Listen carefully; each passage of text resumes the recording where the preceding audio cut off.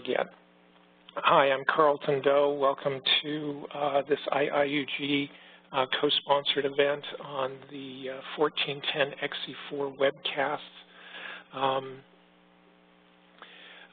This is the third and final event. It is going to cover enhancements to Java as well as system administration. We do have the HCL developers who are responsible for these features on the webcast. I believe they are monitoring the chat session. So as we go along, if you have a question, please feel free to drop it in there, and they may answer or they may wait until we open the phone lines for question and answer that way. Right now, all of your lines are muted. So when I do open the lines, I would ask that you mute your own device so we don't get a lot of background noise. So again, I ask, can you guys hear me okay? I'm seeing one or two messages in the chat that says you cannot hear my voice. Somebody could just chime in real quick and say yes or no. Okay, thanks, John. All right, so here we go. And we are going to start with enhancements to system administration. There are 5 or 6 things here that I'll cover, including semi-bufferless shared memory dumps, enhancements to the data dictionary, sysadmin, really, really nice stuff done there. Some changes and enhancements to onCheck and onStat, as well as a change to timestamping inside the instance log. So let's go ahead and move forward with this. So as you guys know, when there is an instance assertion failure, you can decide what you want to do with the shared memory for that instance environment. You can some of the shared memory is dumped, and you can parse it and do all sorts of investigation if you want. You can force a shared memory dump if you do an onstat minus lowercase o. But the dump shared memory configuration parameter controls what happens to the shared memory dump.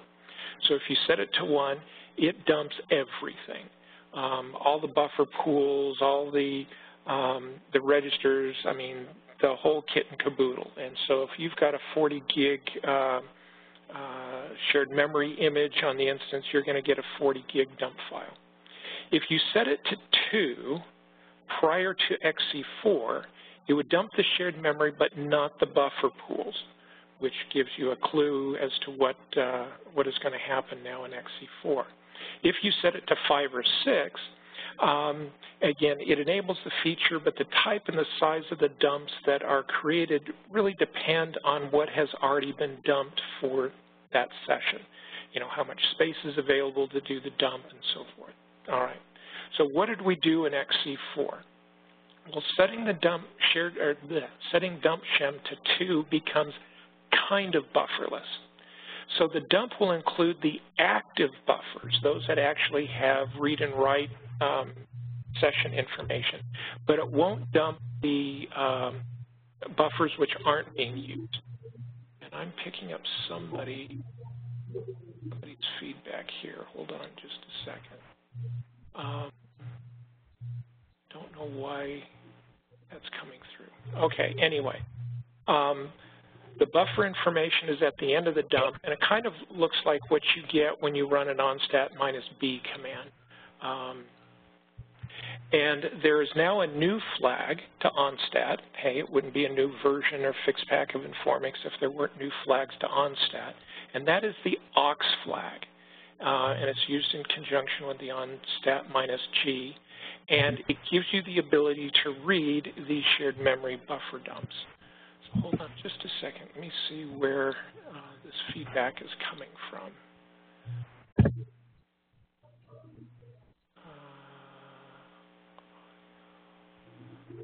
Here, just a second.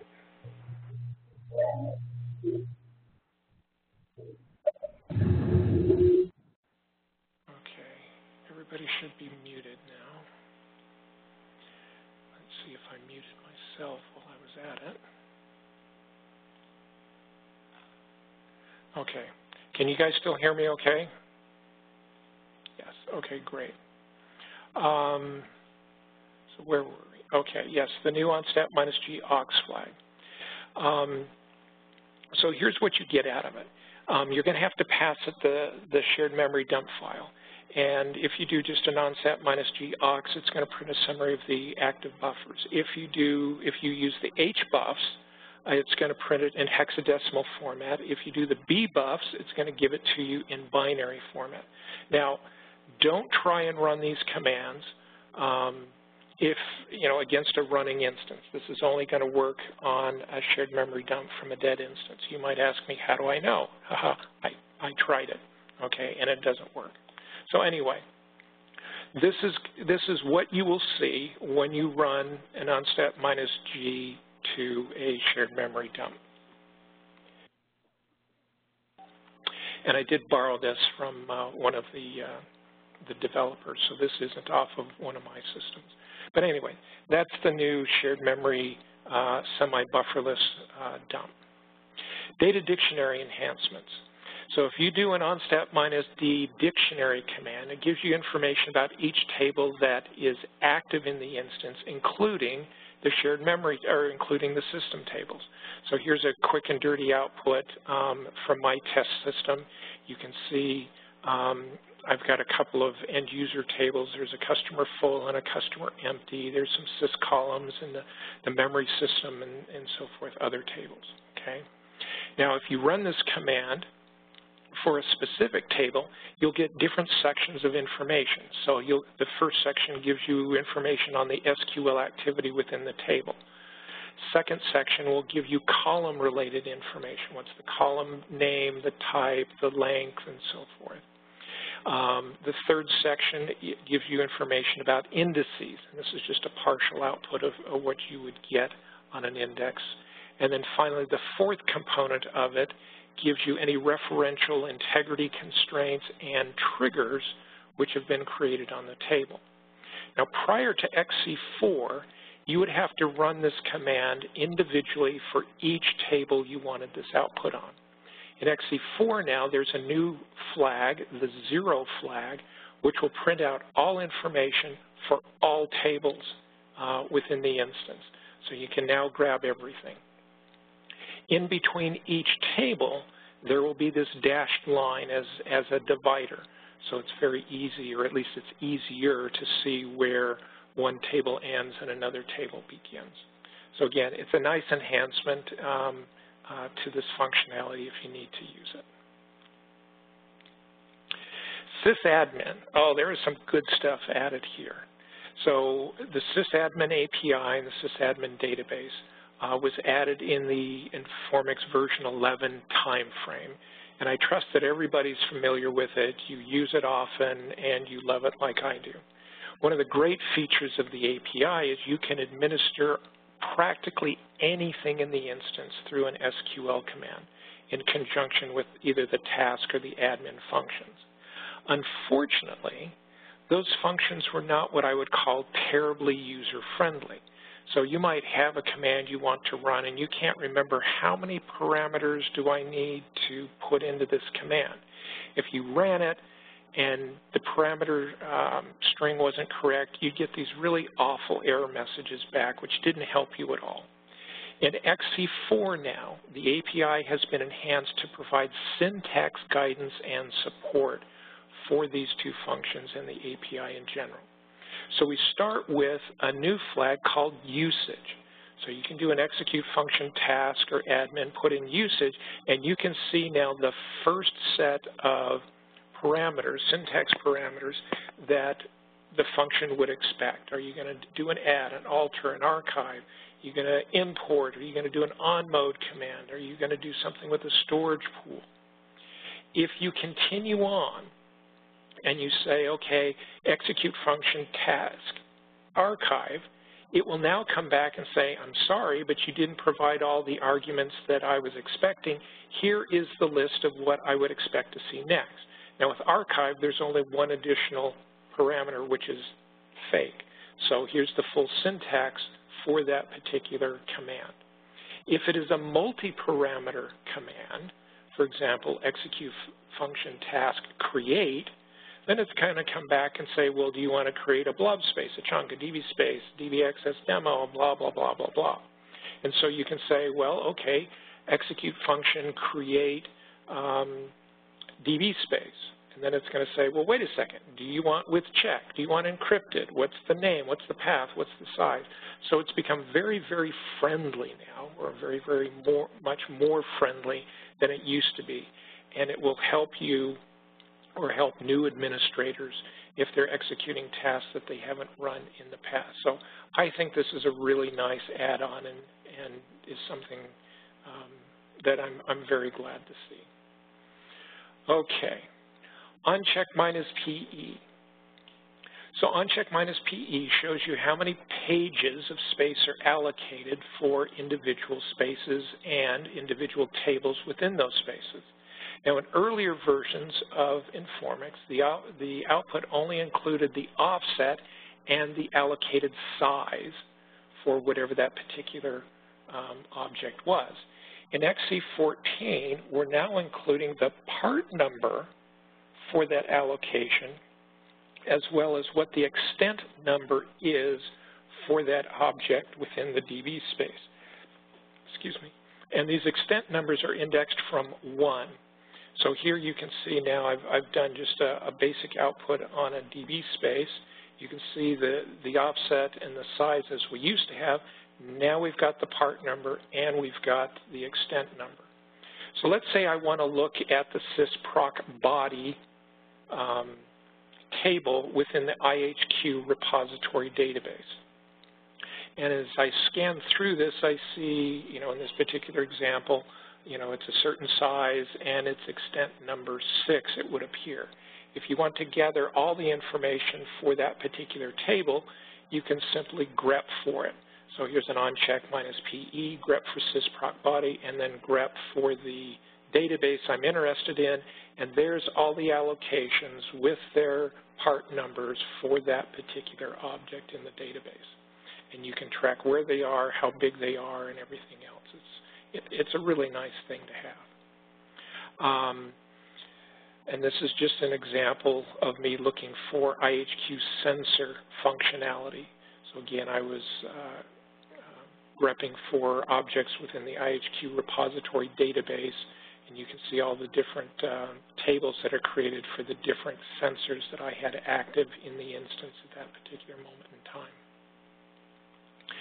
Now, obviously, if your space has logical logs in them, you will get output for those as well. But since they are not partitioned, you are not going to get part numbers or extent numbers for them, just so you know. And that's onCheck minus PE.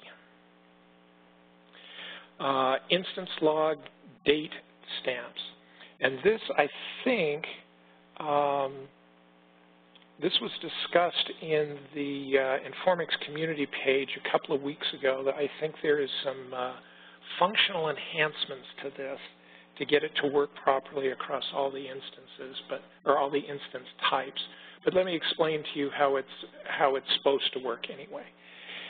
Prior to XC4, the default behavior in the instance log was to include the full date stamp at the beginning of the day or whenever the instance was turned on, and then for each event just put the timestamp in. And it was just in month, day, year format. You could use the message date parameter to include the full date on each message log entry if you wanted, but that was about as far as you could go. And it was, the date format was always in what I would consider a US-centric format, again, of month, day, year. And it was in XC4 now, the message date parameters have been expanded, and they also take into account your database locale or your instance locale. So if, for example, you are outside of the U.S. and use a day, month, year format, that will be represented within the date stamp. So your message date values now are 0, which is just the default timestamp only, 1, which will give you a full date stamp, or timestamp, month, day, year, hours, minutes, second, and it will be locale dependent. 2 will give you milliseconds since the epoch plus date time, and again will be locale dependent. And then 3 will give you a standard Informix date time to 3 places of precision within the second. However, this option is not locale dependent. So it will give it to you in the standard month, day, or at least the U.S. standard month, day, year format. So this is what it looks like.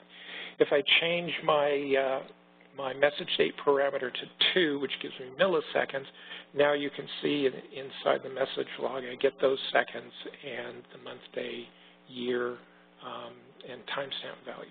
If I set it to 3 for sub-second timestamp, again I get those 3 places of precision after the second. And that is timestamp enhancements within the message log. Finally, I think the last thing we're going to cover in here is onstat-K or capital K enhancements. As you know, the onstat-K displays lock information. And prior to XC14, it just told you what the lock was, who the owner was, and that was about as far as it went. You would have to take that lock address and somehow trace it to a user session. Then from that user session, you'd have to look at what the statement was.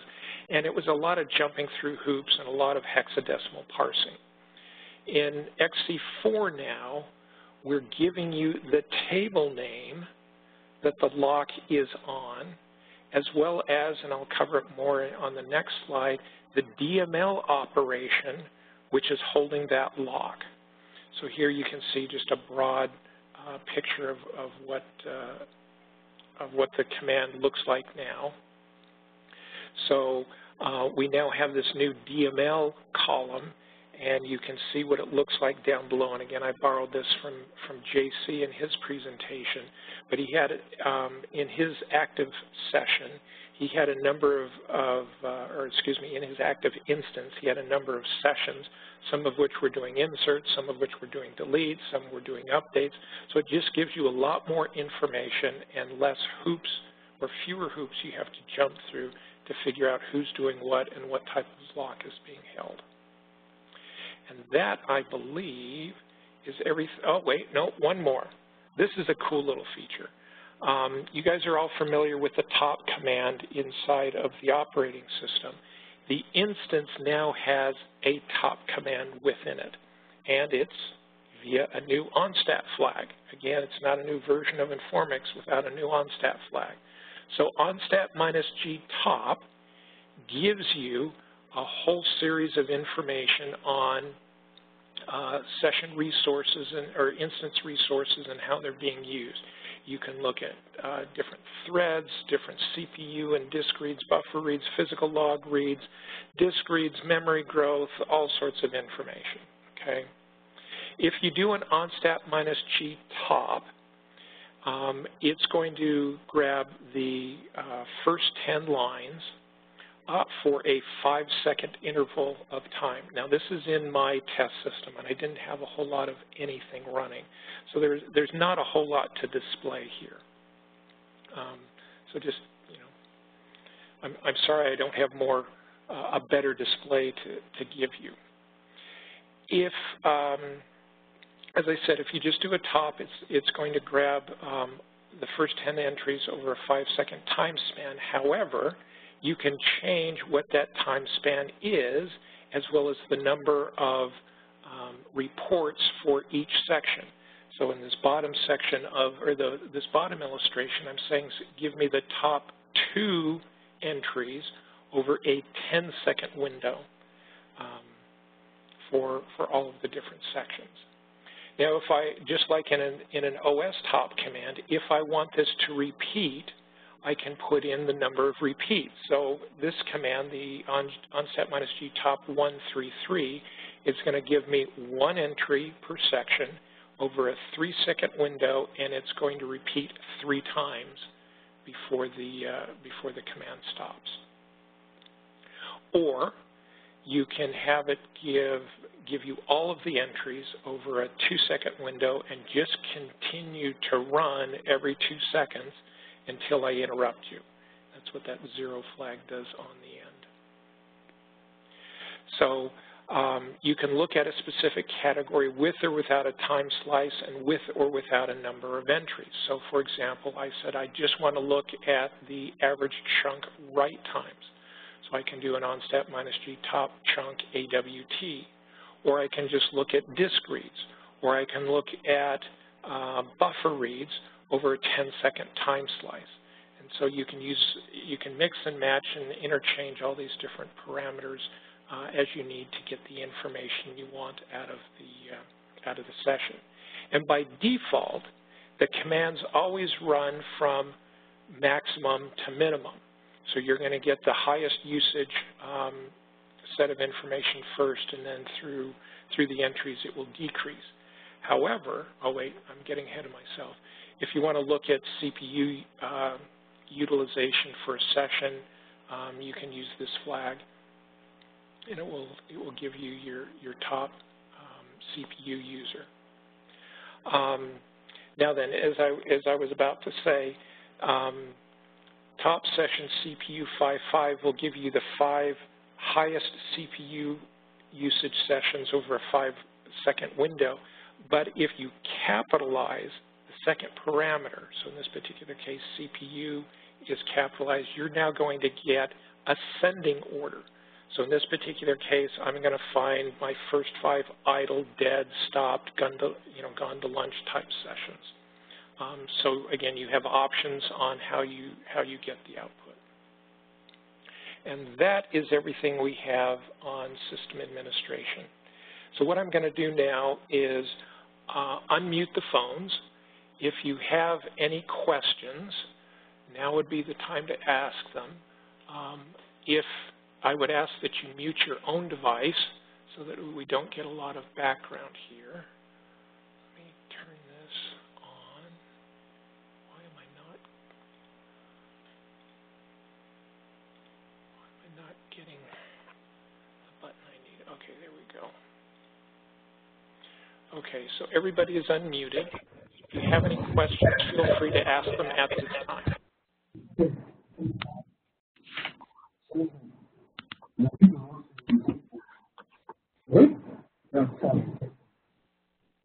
No question?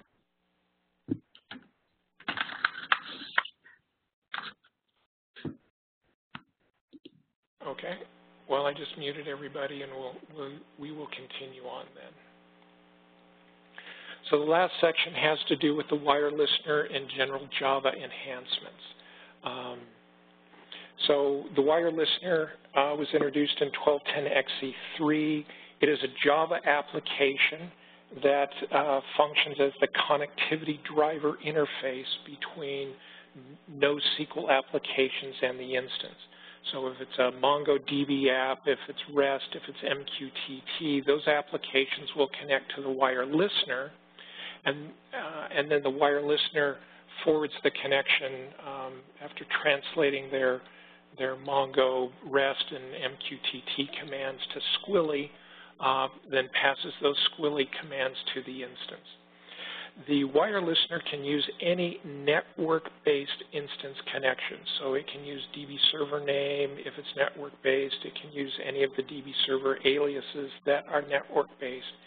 Best practice, however, is to define a specific DB server alias or several DB server aliases specifically for wire listener functionality. Gives you the ability to trace easier if something goes on. So in my particular case, in this test environment, I have my instance name, and then I have a specific DB server alias for the wire listener.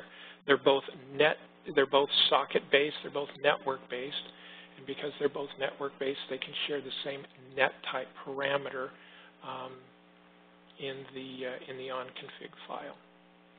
As far as SQL hosts, there's nothing special you need to configure to get the wire listener up and running. You just define the DB server alias as you always did. So in this particular case, you can see my mon inst1 socket-based. I'm using local loopback, and we'll talk about that in just a second, and what the port number is. In ETSI services, you can see that there is a port number assigned for this wire listener, and it's 60,001. Now, historically speaking, and I probably should have verified this before I got on the phone today, if the application was co-resident on the same server as the instance, the wire listener was more stable and gave you greater throughput if you used a local loopback connection for it than if you used a resolvable host name or an explicit host name. Like I said, I haven't tested this recently to see if there's any change in functionality, but at least that was the general guideline and recommendation that was made. So that's why you see the 127 configuration here for the wire listener. Now, the wire listener itself has a properties file, since it's a Java application, much like the properties file for IHQ. And there's two important pieces of information within that properties file. The bottom part, or the section at the bottom, is the listener port number. What port number, and this represents the port number that the wire listener will use to listen for connections from the NoSQL applications. So in this particular case, I'm configuring this for a default Mongo application, so it's listening on 27017. Then there is the outbound connection, and this is where you define how the wire listener is going to connect to the instance. So again, because this is all co-resident on my same machine, I'm just using localhost, but notice I'm using the port number that is assigned to that instance alias. I list which instance I want to connect to, and then there is a user ID and a password, because the wire listener has to connect to the instance. Now, in earlier versions of Informix, prior to, well, okay, I'm getting ahead of myself. So this is what the connection path actually looks like. So on the top, again, you can see I've got my SQL host information, I've got my ETSI services information, and what happens is the NoSQL app will be talking on port 27017, and it will connect to the wire listener, which is listening on that port number.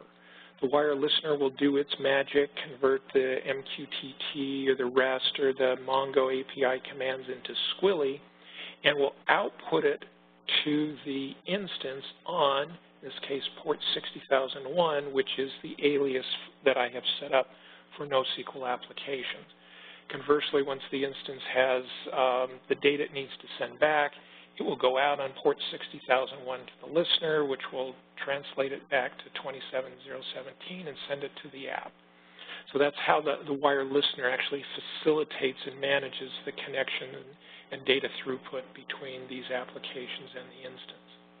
Now, in earlier versions of Informix, if you installed the instance using typical mode, the IFX JSON user ID was automatically created for you. It was made part of the DBSA group so that the wire listener can execute administrative commands if that came through the listener.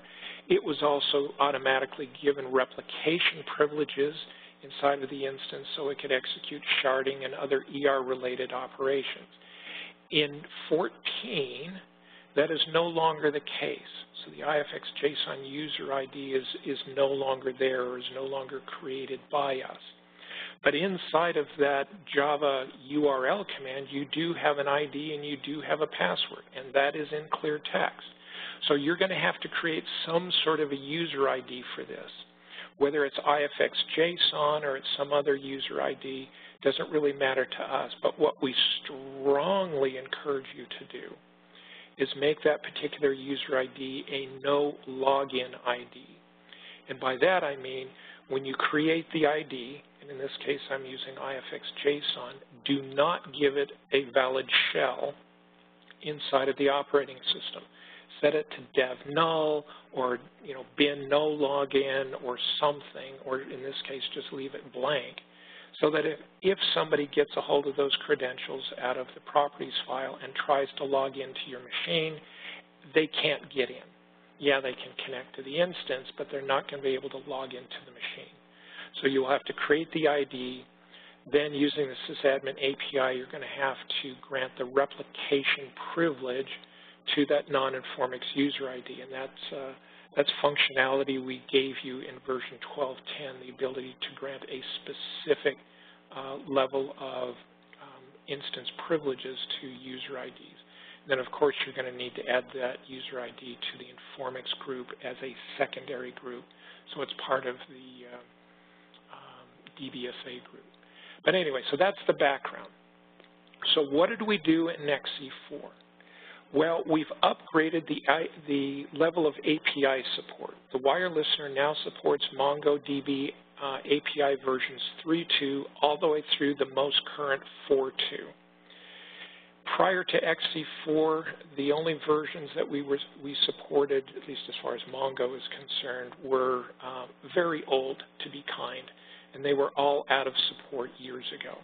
So now you can choose any API level you want all the way up to the current level, which is 4.2.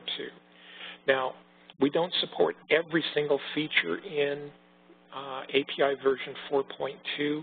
We support the most commonly used ones, and if you do try and use a function that is not supported, you will get a user-friendly error message out of the API. We're just not going to give you a hexadecimal code and leave you swinging in the breeze. So we'll give you a nice error message that says it's not there yet.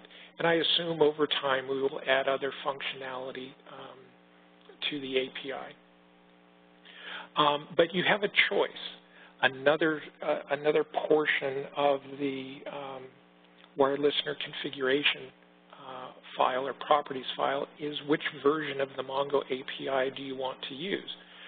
For backwards compatibility, the default is 2.4, but you can obviously alter this and change it to whatever you need for your applications.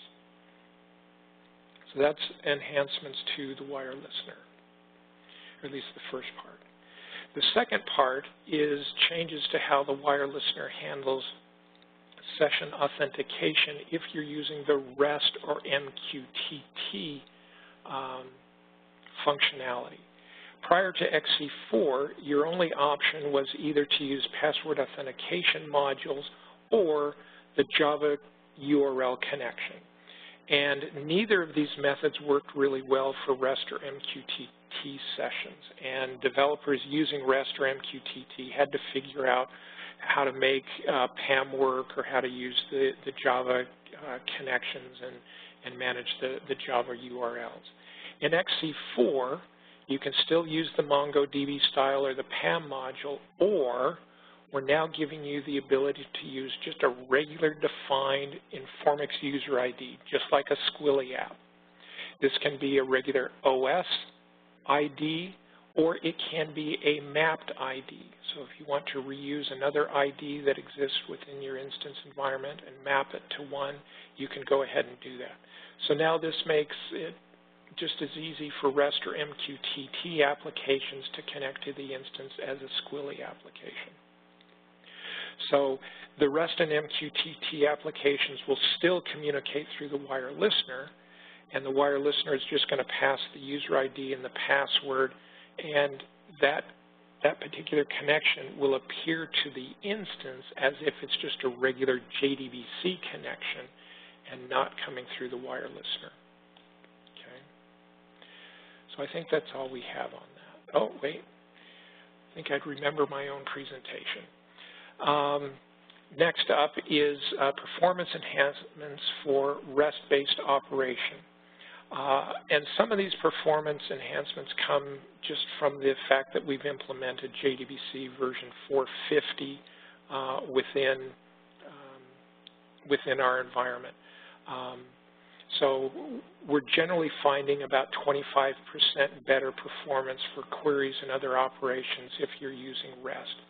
But it will depend on what it is you're doing and how you've configured the wire listener. We've also changed and given you, well, let me back up. The listener.type parameter determines whether this wire listener session is either going to be a Mongo API, a REST, or an MQTT interface. when you select either REST or MQTT, it's going to automatically modify the response.documents.size.maximum parameter for you. Well, why is that important? Well, for Mongo API sessions, the API itself has a fixed hard-coded limit of about 1 megabyte for data that gets passed back and forth. The REST API does not have that limit. So if you set the listener type to REST, that document size parameter will be reset to unlimited so that all the information for a particular query can be set back in a single package rather than having to split it up into one megabyte chunks. So that's part of what contributes to the speed in the new wire listener. Now, obviously, if you want to impose your own limit on this, you can. I'm just saying that's what the default behavior is. In terms of general JDBC enhancements, I will have to admit we're now getting into an area that I am not terribly comfortable. So if you have any questions on this, please put them in the chat, or when I unmute the phones, I'm sure Brian, who's on the line, would be glad to answer that or answer them. In XC4, we have introduced type maps and global type maps. And as I understand it, a type map is how a user-defined type in Informix is mapped to Java classes within the application. So for example, in Informix, we have a BSON data type, and it's a binary type within the instance. Well, in JDBC, there's a BSON class, which supports sending and receiving this binary data to and from this data type, and that's what the application uses. Now, prior to XC4, there were 2 hard-coded type maps in the JDBC driver. And if you wanted to use any other type, you had to define your own type map for those particular data types. In XC4, we're now giving you, well, let me step back just a second. So while we gave you the ability to define your own type maps, if the session was anything other than a persistent connection, so if your application connected, you could define the type and everything worked well. But if you were using connection pools, or if your application was written such that it would connect to the instance, get some data, disconnect, do some work, reconnect again, do some work, disconnect, do some more work, we had problems managing those type maps and getting everything to line up correctly. Well, in JDBC 4.5, we're now giving you a global type map building infrastructure that supports all of the supported Informix UDTs, not just the 2 that we had previously. Now, again, you can still add your own types, and you can register these within the global type map functionality. So when your JDBC connection is established, you can go out and call the global builder and just go ahead and assign those user-defined types to your application classes, and you're ready to go. What else did we do? Oops, I went the wrong way. Okay. The JDBC driver itself comes with 4 bundled UDTs, 2 of which are now new. So we have the JSON and BSON, and the JSON one is implemented as a wrapper. We now have the binary var and the binary 18 types within the driver. Okay, so there's that portion. The driver itself saw some performance enhancements. The entire JDBC functionality has seen quite a bit of work. Brian has done an immense amount of work in this area. And so some of the enhancements that benefit the JDBC driver also enhance other areas of the instance that use Java, including IHQ. So column lookups are faster. Instantiating of BSON objects is faster. Encoding to and from BSON and JSON is now faster. Connecting a JDBC session is faster. Inserts and using prepared statements are all faster. So again, just some nice work, some nice side benefits that Brian has put into the instance. Finally, the last piece of JDBC functionality are some new connection parameters. And these are compatibility parameters so that if your application, if you're migrating an application from another database to Informix, you can have the same type of functionality. So is the metadata in uppercase? Do we case the schema commands? If you're using mode ANSI databases, will the cursor be held open over a commit? And other things that are in there. And finally, some JFoundation enhancements inside the instance. JFoundation didn't see as many enhancements as the client driver, but nonetheless, there are some very, very good things in here. The first one I want to talk about is a new function which gives you the ability to list what JFoundation functions are available to use. So, for example, I can go out and create this little function that says, get me all the functions, and then I can run it. And I can look and see, okay, there's this function and that function and this function and that function, da-da-da-da-da. As well as if you want to look at the grant and the drop commands for these functions, you can grab it as well. So if you have an application that's working fine on one instance but is not working fine on the other, and you think it has to do with some user-defined routines that are missing, you can now go and look for those Java-based routines in one instance and see if they exist in the other, and then if they don't, do what work you need to do. We also now give you the ability to do a set explain on in JFoundation and be able to output that information to the session that calls it. So as you know, if you typically turn set explain on, it creates an output file on the system that's hosting the instance.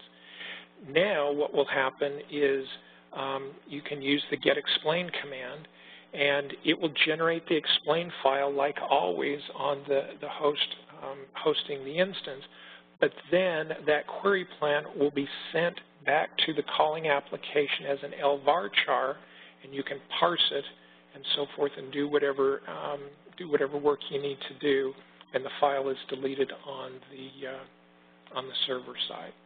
So this is just an example of it being used. And there's some new utilities for large objects within JFoundation. So these objects give you, or these options or functions give you the ability to return the size of a large object, give you the ability to concatenate strings into a character large object to create a new character large object, which either can be used inside the application or can be stored within the instance. You can dump a clob, and you can create a clob from any string. And these are the functions themselves, what they look like and what they expect to see. And this is how they work. So I created a little test table with 2 columns and a clob, and I inserted some data into it. So I've got hello world and hello moon. And so I want to see, well, how big are the clobs inside my database? So I can do a lob size and see that one is 12 characters and the other is 11. I can run a concatenation command on one of these clobs and add more text to it. Now, all this did was change the large object itself. It did not save it into the database. So if you want to run a select statement, manipulate the clob and then pass it back to the application, this is how you would use it. If you want to actually store this newly created string, you use the append command. So again, I grab the original clob, I put a lot more text onto it, save it in the table, and now it's been appended and updated inside the database. And so these functions give you the ability to do some quick and dirty testing with clobs and blobs without having to be a Java programmer or recompiling an application or things along those lines. So again, nice functionality to have. Finally, the last thing has to do with a change data capture Java transaction engine. So for a period of time, the IBM change data capture product did not support Informix. They have now changed that in the latest version of their products. They are now supporting Informix. I'll be honest with you, I'm not a big fan of change data capture, but hey, it's an IBM product, so roo-rah-ray, go. But one of the interesting aspects of change data capture is it gathers everything, including junk you really don't want. So I don't really need the begin work message. I don't need the commit work. I don't need rollbacks and timeouts and so forth. What you really want out of change data capture is what committed data changed. Well, in the default CDC engine, you're going to get all of that information. Now, you can work around that one of two ways. I think we have better technology in the engine with smart triggers and asynchronous post-commit triggers because, again, they just give you the committed data without any of the extra what I would call garbage. However, if you are in a situation where you have to use CDC, we have now built a transaction engine inside of the instance for CDC application, and it only provides the committed data. And you can specify which type of commits you want to see. Do you want to see just inserts and updates or deletes? Do you want to include timeout messages or not? You have that option. But it will, like I said, it will just give you the information you really need as opposed to all the other extraneous stuff. And that, I believe, is everything that I have to cover today. So what I'm going to do now is unlock audio here, and if you have any questions, please feel free to ask them. If not, thank you for attending. As I said, the replay will be available later on today. So everybody is unmuted. If you don't have a question, please mute your device. Are there any questions you'd like to ask?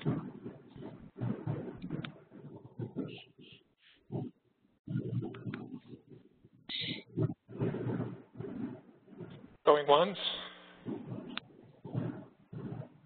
Going twice?